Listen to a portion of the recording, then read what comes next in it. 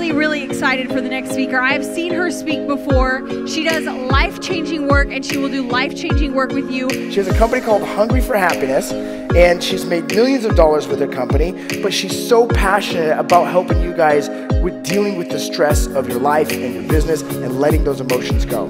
And she's been featured by Forbes. She's been featured by multiple publications as a top influencer in the health and wellness space. The breath pattern we're going to be doing today is just through the mouth, 2 breaths in, 1 breath out. The reason we do anything, the reason why you guys are in this room is because we want to feel something. My intention here is teaching this room the new way of high performance and human potential. This whole place is about to get a bit wild. Right. Turn to your neighbor and say, "You're weird, I like you." We want to speak from our hearts, from our bodies, from the deeper soul level, not our minds. Just feel that for a second. We have all these stories around why we shouldn't feel. The only thing that we all should be so adamant on is happiness and fulfillment. If the journey doesn't feel like the destination, you're doing something wrong. Thank you so much. How many of you guys have identities that you're holding on to that you know are out of alignment with who you actually are?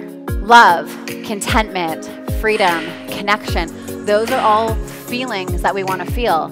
So if I give you a tool to get to that feeling, you're not going to do so much of the shit that you do to feel that feeling. Get curious about your magnificence. We're taking emotional responsibility. Imagine if you had a tool that you could tap into every freaking second of the day, shift your emotion and make an empowered decision, not out of fear and ego, but out of just love, fuel, and power. Things just got cool in here. This is the new way of entrepreneurship. Stop being addicted to struggling. You are your own medicine. You do not need anything. We do not need to be dependent on anything. We have it all. And now you feel it, now you know it. Find how amazing you could be. How much can you expand?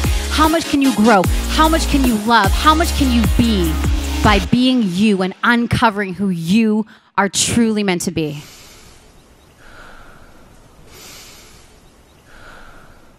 It's like not super woo-woo, but like just enough for you guys to be like, what the fuck's she talking about? But I think I get it.